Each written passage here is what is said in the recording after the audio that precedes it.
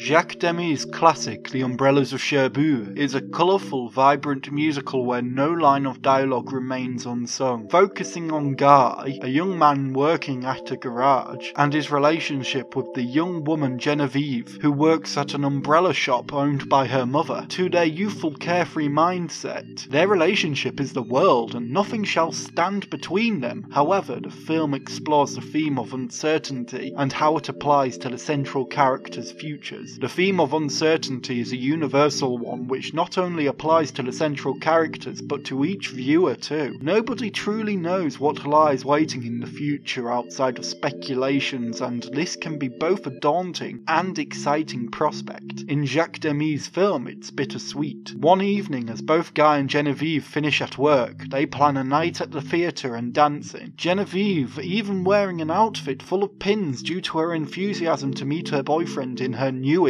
yet unfinished dress, emphasizing the sense of carefree youthfulness. On their way back home, they dreamfully plan their futures regarding children, Genevieve wishing to name her daughter Francois, as she is certain she won't have a son as her family has always had daughters, and even planning what they wish to do with their lives, Guy wishing to start his own garage business, and Genevieve initially thinking of opening up her own umbrella shop, almost instantly disregards it. They're full of hopes and dreams, but they're unsure where they really wish to go with their lives at this point. Genevieve's mother one day receives a letter telling her she is behind on her rent payments, and that if she is unable to pay, her business and home shall be seized. Desperate to find the money, she attempts to sell a necklace at a local jeweller's, where she and Genevieve meet a jewel salesman called Roland Cassard, the very same Roland from Jacques Demy's earlier film Lola. An attempt to provide certainty, Roland offers to buy the necklace to assist in supporting them through their financial woes. For Genevieve and her mother, they know nothing about Roland, but for Roland, a fondness is established for Genevieve, and for viewers of Jacques Demy's film Lola, it is known that Roland's also shared the experience of uncertainty. Disruption hits Genevieve's and Guy's relationship. Guy's preparing to depart for Algeria, as he is enlisted into the military, and will only return after 2 years if he's to return at all. To Genevieve and Guy, this is not unlike experiencing the apocalypse, as their song hits an emotional swelling that encapsulates the thoughts of uncertainty, Genevieve expressing a reluctance to function without a partner. Guy, in an attempt for optimism, suggests they should only be happy in their final moments, and the two have sex on the night of Guy's departure, resulting in Genevieve's eventual pregnancy. The day of Guy's departure, the emotional swelling hits such an intensity, it's difficult not to experience their pain for ourselves. For new viewers to Jacques Demy's film, it's uncertain what is to happen between Guy and Genevieve. What must be rushing through the minds of these two characters is relatable for anyone who has experienced heartbreak or loss. During Guy's absence, a discussion between Genevieve and her mother results in her mother suggesting that Genevieve is likely to meet more people, friends and partners, and she shouldn't focus on what has already been, as her life is still ahead of her. A youthful future shrouded in uncertainty does not necessarily mean the uncertainty needs to be pejorative. Genevieve even expresses that with each passing day, her memory of Guy is more of the memory of the photograph he had sent rather than memories of him. An element of certainty presents itself in the form of Roland, who visits Genevieve and her mother one evening for dinner.